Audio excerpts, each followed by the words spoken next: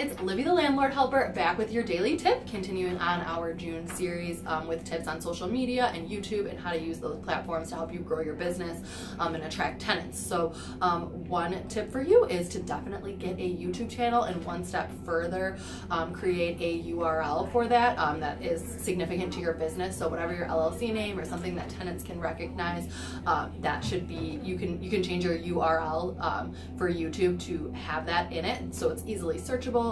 If you are creating YouTube videos for your tenants, move-in videos or how to change a filter videos, really helpful things like that, you can give that URL to your tenants and they can easily access it. So if you need any other tips, don't forget to follow the link below to sign up for our weekly classes, and you can learn all about how to use social media as well as many other things. So definitely give us a call, 847-431-3300. Thank you.